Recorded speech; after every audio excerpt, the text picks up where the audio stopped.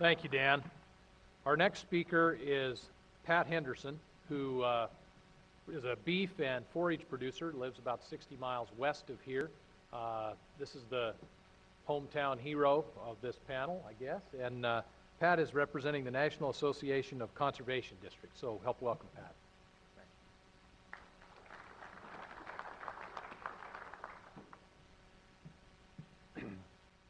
I want to open by just asking you a simple question. Is the glass half empty or is it half full? Because how you answer that question in your head and in your heart is going to have a lot to do with how you approach the next few years. And we've all got to look at, as NACD does, this glass being half full. So on behalf of NACD and the 3,000 districts across this country, we appreciate the opportunity to be here and to try to give you our thoughts for just a few minutes on two questions. What are the problems as we see them, and how can our organizations work together to solve those problems? Now, our role in this whole process is to put working lands, put conservation on working lands in this country. We've got a lot of partners that we work with, but that's the goal of your conservation district back in your home. So let's look at those questions. I said about, you really didn't get the first team here. You invited our president, and he and I are close friends, and he lives in Wyoming, and I live 60 miles from here. So he wondered if I could fill in for him. And I was more than happy to do that because as you could tell from my bio, I'm in the grass growing business, and I sell it through cattle. But unfortunately, for me and for this whole agriculture community, that man, Olin Sims, was killed in a tragic farm accident. And so it's with some bittersweet moments that I stand here today. But I did set about to try to poll our members and see what are the problems as they saw it. So this is not just me talking, but this is the whole NACD family. Now, there were a number of problems mentioned. Air quality was one that didn't make the top three. Climate change is another that didn't make the top three.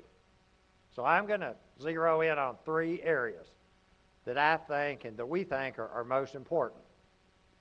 The first is water quantity. The quantity of water is very important to us as agriculture producers. If you think, I'm an old agriculture teacher years ago, and I remember going to these FFA speaking contests, and I started hearing these crazy people from out in the West talk about water problems. I mean, that's 20, 25 years ago. And as I got on some of these national boards, I realized that water is a real fight. Used to be out in the West. It ain't just a Western problem anymore, is it? Ask the folks in Atlanta, Georgia. Ask the people one county away here in Oldham County, Kentucky, who couldn't water their yards or wash their cars this past summer. So this whole idea of water is really significant. Now, the World Future Society identified 53 trends now shaping the future. I'll tell you this so you'll know what a deep thinker I am, but I was able to get hold of this study, and the interesting thing to me is that they, in thinking about the whole implications for the world, identified several factors affecting agriculture. And the most interesting of all was the fact that they didn't identify running out of oil as our biggest problem, but rather running out of water. Think about that. I never would have thought when I was a young lad back down here in the hills of Kentucky that I should have sold everything I had and borrowed all I could have borrowed and started bottling water, and I'd be a millionaire or a multimillionaire standing before you instead of a poor old farmer. But it's true for all of us, isn't it? You paid more for the last gas you bought than you're going to pay for a bottle of water in this hotel, right? Water quantity is very significant. And what can we do about it? Well, you know, we've got to make water available to our folks. One's a matter of water rights, and the other is a matter of giving them some infrastructure to be able to get water. We've got the EQIP program that for livestock producers, by law has to have 50% of the money going to livestock, doesn't it? In Kentucky, we're very fortunate. We have the state's attorneys general settled a tobacco settlement deal, and there was a bunch of money sent back to the state. Since we lost a lot of tobacco income, we were a big part of that settlement. We were able to go to our General Assembly, and they're meeting right now, so Larry, I hope we still have luck. We're able to get 50% of those dollars allocated for agriculture, for building up the infrastructure of agriculture. And we've been able to put in a lot of water projects with those things. You know, I'm involved in a livestock rotation program at home, and one of the keys to that, Don, is having water located in those paddocks, isn't it? So we got to have those kinds of programs. I'm going to talk in a minute about how you can help with that. Besides water quantity, another very important problem is water quality. And I think you have to differentiate these problems, not just say water, because they're two very different problems. You know, right outside this room here, you got a big river called the Ohio River. Starts up at Three River Stadium, Pittsburgh, tacks in down there about the end of the state at Paducah, into the Mississippi. The Missouri comes down. They go down into New Orleans. It gives us this great ability to have cheap transportation to move our products from the center of the country down, doesn't it? In our big grain producing areas. But in producing that grain, you know, we are part of the problem with the fact there's a dead zone in the Gulf of Mexico, or the fact that there's a dead zone in Lake Erie. Let me go back to water quantity for just a minute. Another important challenge that I aim to mention to you about water quantity is this simple question I have for you. There's a lot of unintended consequences to what we do. We know that we're trying to produce more alternative energy, that we got boys fighting and girls fighting and dying in Iraq and Afghanistan right now, that we recognize that we got to do something about this dependency.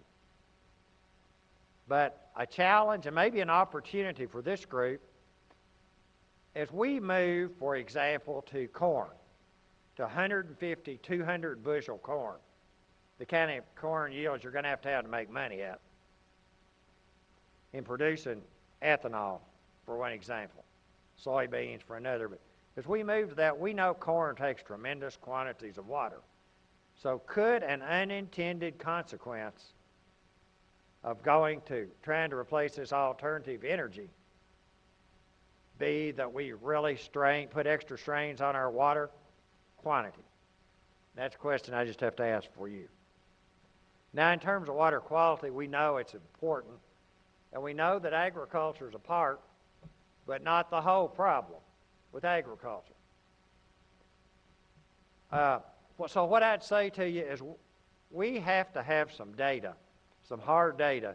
You can't argue on emotion, folks. You got to argue with facts. Several years ago, we heard that there was an atrazine problem in Kentucky, and our state conservation associations set up some money to do some water well testing and get a baseline on what was there. And you know what we really found out, there wasn't too much of a problem after all. Not as much as we've been led to believe. We need that kind of information. Now, let's move on. I'm going to run out of time to the third area I want to talk to you about. And you can call it by several different names. Loss of open space, urban sprawl, suburbanization, conversion of farmland, it's all the same thing. It's taking this good ground that we've got, productive ground, and it's turning into concrete parking lots and asphalt parking lots and shopping centers and houses. That's what farmland conversion is. And it has a lot of good things that happen as a result of that. People get housing, people get jobs, people get a place to shop, but it also has some unintended consequences. It hurts our wildlife, it hurts our environment. You know, one of the things we have to understand is that a lot of these issues are related to us, aren't they, folks? You know, you pour a concrete parking lot, it hurts the air quality, it hurts the water quality, as well as taking up land. So this leads me to the second question. What can you do? What can this group do to help groups like NACD that I represent and these other folks? And I guess I would sum it up in 3 words. Communicate, communicate, communicate. We have got to do a better job at communicating.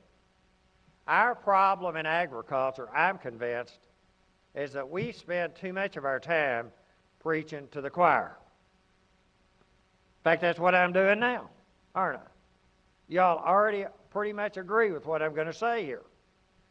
But we got 3 groups that we have to target. And we don't always target them exactly the same way. The first group is you got to hit the producers like me. You got to hit the producers and put these good techniques on the ground. Whether they're conservation techniques, economic techniques, whatever. You got to convince the producers to utilize them. Second, you got to convince the non-farmers not that it's helping the farmers. They don't give a darn about that. You got to convince them it's helping them. It's helping them by helping their way of life. It's helping them by giving them clean air, clean water, whatever. We got to talk in terms of what they want. Salesmen learned that long ago. It's a lesson we have to learn in agriculture. The third group we got to talk to